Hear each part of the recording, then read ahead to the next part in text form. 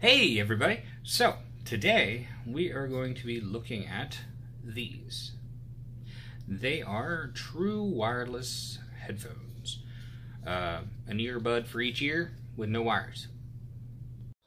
Okay, so this is TWS earbuds. They are quite comfortable. Let me pop them out here. This is the battery case.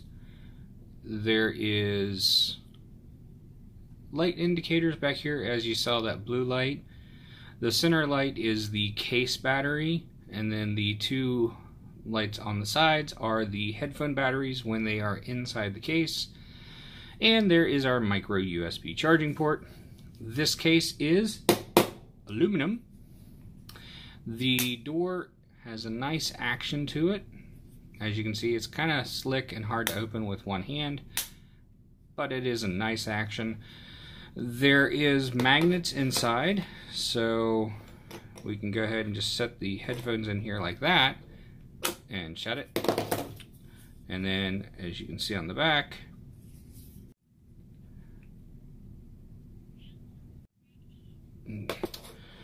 they're not charging. So one thing that I have an issue with this case is the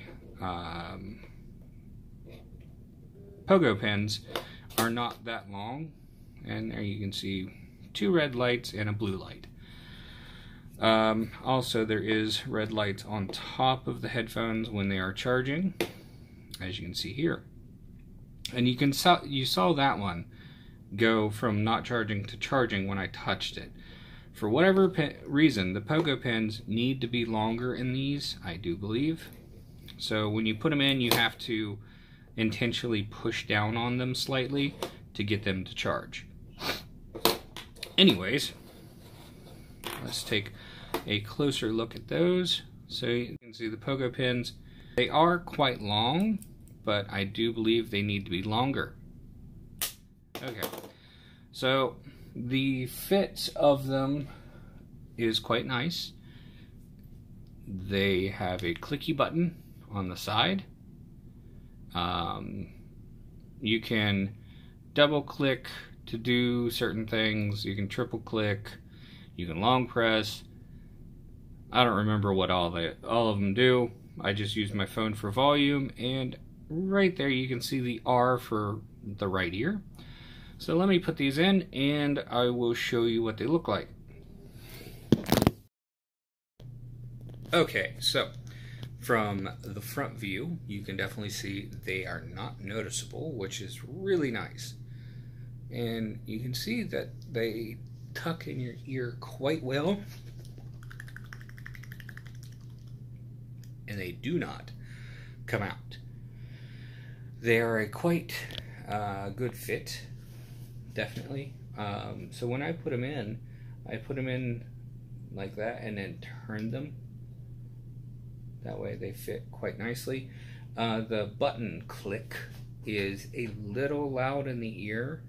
The noise isolation is quite good if you can get them inserted properly. They do come with extra ear tips. I had to change mine. They were too big. These ones are perfect for my ear. And the click, I recommend clicking at the top and not the bottom, because the top kind of rests against your ear and the bottom kind of wiggles the headphone around. So that's how I do it right there, just like that. Whoopsie, I can't switch hands. Oh my god. So if for some reason, like me, you have one headphone in and one headphone out, you can put this one back in the case and this one still controls everything. But if you prefer your right ear to have the headphone, this one doesn't have any of the Bluetooth controls to connect to your phone. And that's the biggest issue I have, is I wish this also had the connection for the Bluetooth. If you have one in and you take the other one out of the case, it works quite well. It just connects, and then the music starts playing through both. Let's switch to the other camera. So, I really do recommend these for anybody that's wanting some true wireless headphones like these. I've never had them die on me after using them for a couple hours. So the battery life is good, and the case battery life, I've charged it, but I've never had it die outright. So 2, maybe 3 charges before this would die. So that's really nice. What else? It's compact, so it fits well in my pocket with my wallet. Like, so my wallet is not the largest thing, but you know, it's not that small. So having both of those in my pocket like that is not bad. Occasionally they'll end up like this, and that's a little annoying because it's too thick, but like that, it's not terrible. Anyways, if you liked the video, hit that like button. If you disliked it, well, that other button works.